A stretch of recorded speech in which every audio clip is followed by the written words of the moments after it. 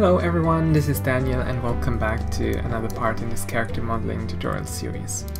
So here we are back and we need to do our UV layout.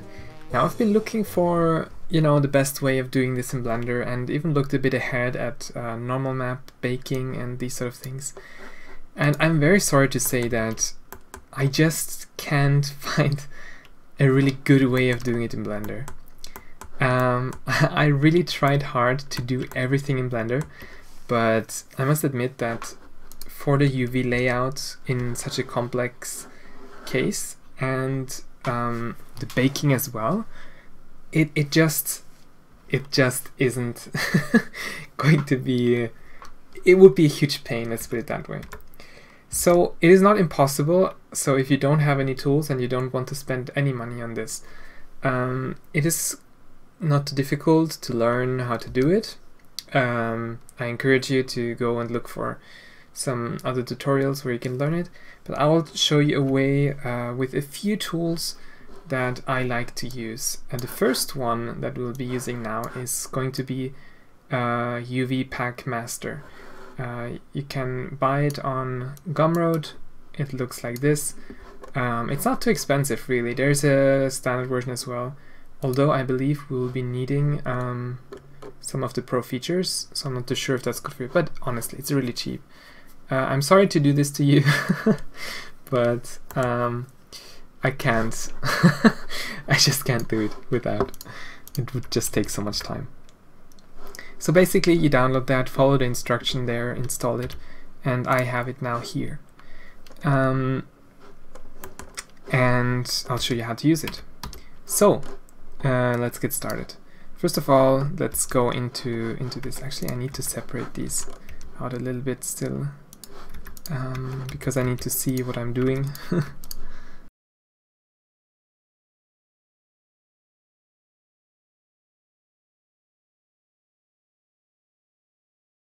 Alright, we have no more intersections, it seems.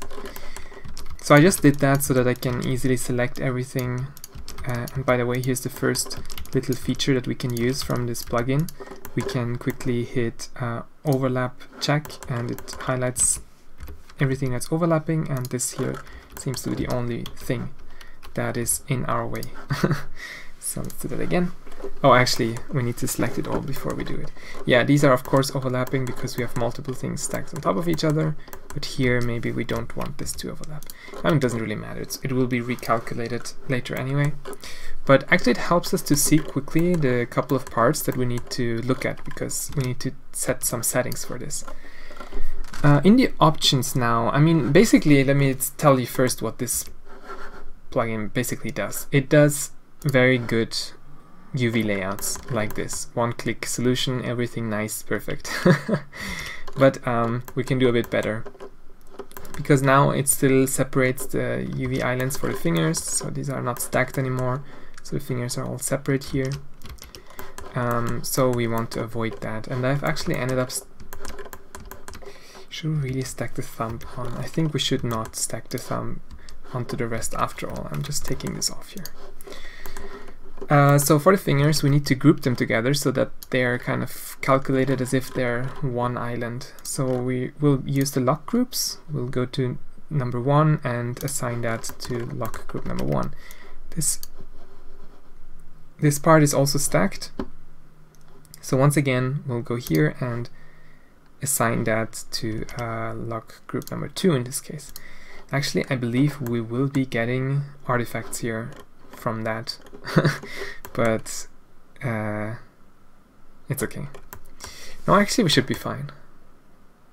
We have to be a bit careful when baking, but actually I think we'll get away. Then here, this part is also a group of stacked islands, so we'll set that to group 3, and there was one more part where here we have, I believe, these both are stacked, so we'll take this one, put that to group 4, and this here, let's make sure it's all selected. We'll put that to lock group 5. And just by doing that already, let's select it all, let's pack it again, and we should see that the fingers are now still stacked. if we do overlap check on this, all the ones that we set to groups should still be stacked together, just like that. So that's good. Let's undo that quickly. So we're back to this view and see if there are a few more options that we can set.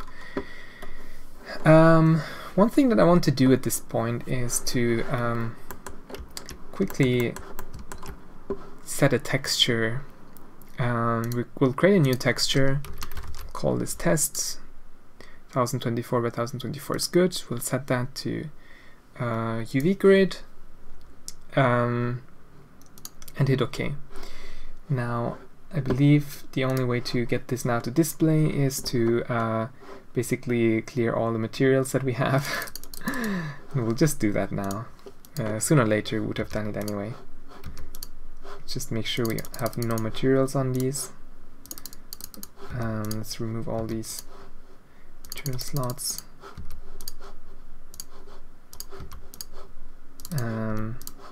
Probably there's a quicker way of doing this. But anyway, let's do it just individually.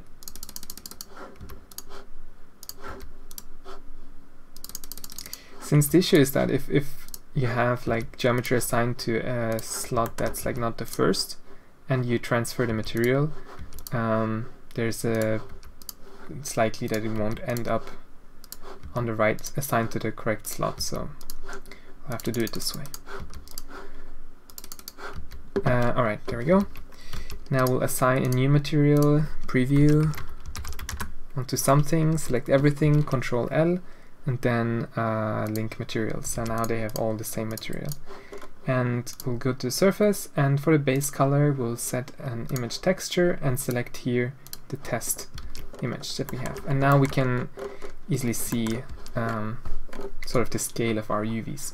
And one more thing, because it's now the wireframe is in the way, so I'm going with everything selected, I'm going here to the object properties, disable wireframe, and then right click on it and copy to selected. Now it will be just the texture basically. Now let's select it all, go back into this edit mode, and with this all selected, I think we'll be able to get started in a second.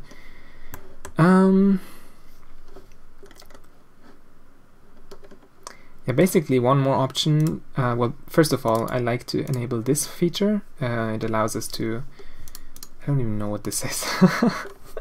Well, we can compare it in a second and see what gives us the best results. But this is a bit of a more advanced calculation method, so we get the best result out of our texture.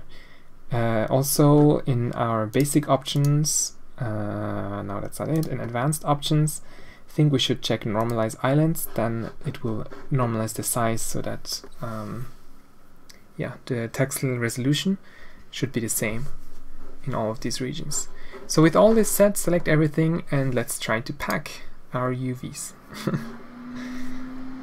And this is now going to basically keep running and try to improve the efficiency of our pack. And you can hear probably my computer in the background being really noisy. But yeah, you can stop it at any time and you'll see that now it's not really improving much anymore, just like a little bit. So it's totally fine to stop it at this point. Let's see for a second if it can do any better. But that's good. Alright, there we go.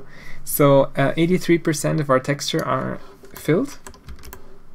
I've already noticed that for some reason it ends up giving the helmet a bit more UV space than necessary, and I have a feeling that it has something to do with the scale factor here.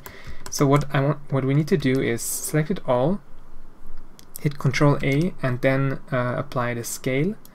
And while we're at it, no, actually let's leave it. Apply just the scale, and we need to do this process one more time.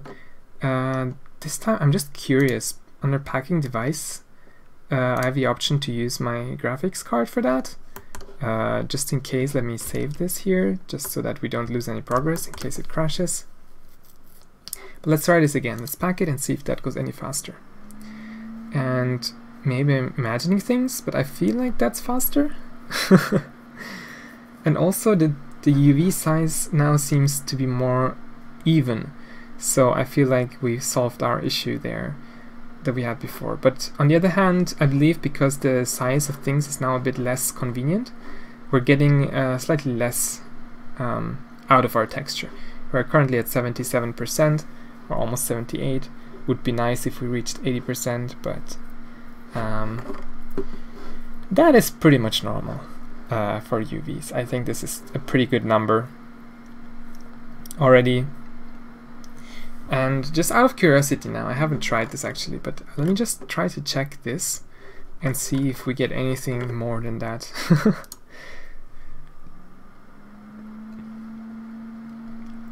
So it's definitely taking longer now. It seems to be taking a lot longer. And we're at roughly the same. Alright, you know what? I think this is not really getting anywhere. It was a little interesting experiment. Let's undo that. We can measure the area one more time. We're back to our 78%, which is pretty good. Let's take a look at our UVs here. You see the distribution is very nice. These areas are of course mirrored. Otherwise, it's all very, very evenly distributed. And I think we're done. So I hope that through this demonstration you understand why I insisted on using this add-on. This is just something I couldn't have done manually, and it would have taken more than an hour.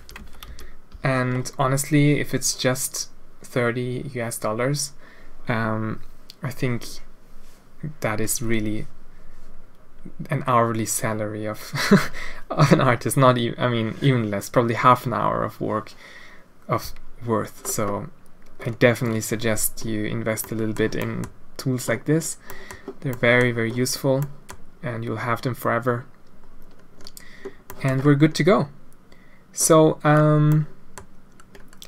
so we have everything packed now. I mean, you know, it's not a Udemy workflow, it's not super high resolution, but we're only using this really for a normal map and a bit of color.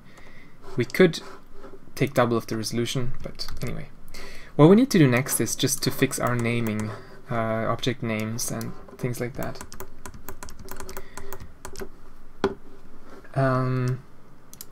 And we'll do that here quickly.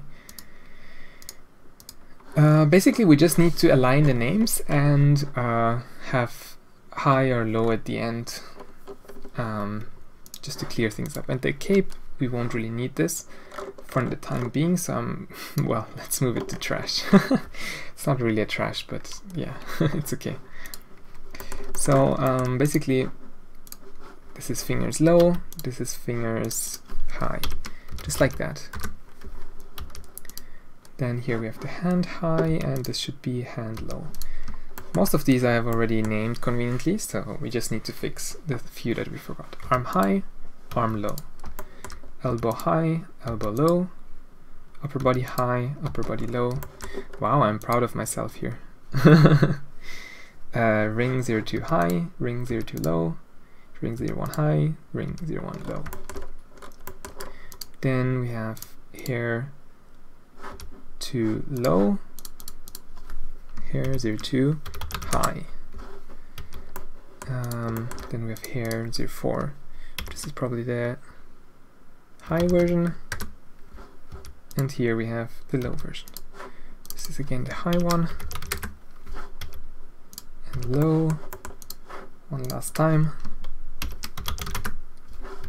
And low. Then we have ear low and ear high. Helmet. Can we do this? Low and helmet high. Lots of parts I don't even know what to call. This is the feet low, and we'll have to rename this to feet high with an H at the end. Then this is going to be which one is it? Oh, this is the entire part. Okay, we'll have to split this up a little bit. So this is going to be the leg low, and we have to split this up. Take these two out for starters, and we'll call this leg high. Leg high and leg low. Then we have here ankle 0-1 high. Let's copy that. Oh, we call that ankle block. Well, let's change the name. 0-1 low. Then this is going to be called ankle 0-2 high, and this is going to be ankle 0-2 low. Did I name this all correctly? Ankle 0-1. Okay, this is good. Almost there. This is, I don't know, leg strap high. This is the same with low at the end. Oh, this is not good. Leg strap high without that. What's this? Oh, this is right. Okay. This is nice and clean. So we can call that lower body high. And here we'll call it, oh, lower body low. It's already set to the right name. Here we have the badge low, badge high, detail 0-2 low, detail 0-2 high, detail 0-1 low, detail 0-1 high. Finally, we have here, I don't know what this is even. Detail, I mean, detail 0-3 high, I believe. Yes. Oh, we still have modifier on this. Let's apply the modifier here. Height, the high resolution one, and then we will name this one. What was it? Detail 0-3 low, like this. And finally we have button, just in case we have others, 0-1 high, and this is going to be low. That should be all the parts. Let's unhide everything. So we have 24 objects here, and we should have 24 objects here. And now we have a clean set of 2 objects every single time. Now I'm saving this here once, and here is something we need to now consider. Well, I'll think about the details in that regard, but pretty much we're done with the UV layout. We have our low poly mesh ready to be baked. And in the next video, I'll be showing you how to bake the normal map. And once again, I'm very sorry, but I will be using a different tool. I'm not satisfied with what Blender has to offer. There are many tools out there, tutorials out there that show you how to do it in Blender. You can definitely try it, but I'm pretty sure you'll get some artifacts, and I don't really have a solution for those kind of issues, since pretty much I don't think there will be any for at least a couple of things that are difficult to deal with. Anyway, I will be using one application that I have, but I'll just introduce that and talk about that all later. So with that said, thank you all for watching. We're very far now in this series, almost done, and we'll just finish off the texture baking in the next video. So I hope you enjoyed, and see you next time.